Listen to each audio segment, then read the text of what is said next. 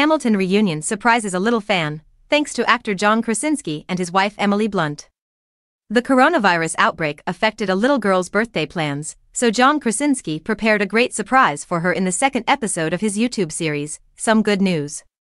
The actor and his spouse Emily Blunt used Zoom to virtually perform Aubrey, a 9-year-old Hamilton devotee, her favorite song, Alexander Hamilton, by the original cast.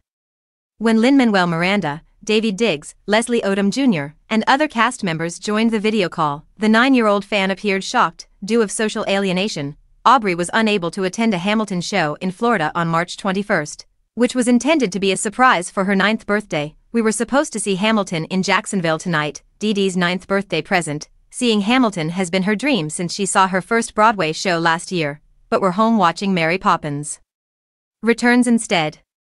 At least we're safe and healthy, her mother said in a tweet. As if the surprise couldn't get any better, Krasinski announced that he would fly Aubrey and her mother to see Hamilton live on Broadway in New York City once restrictions are lifted.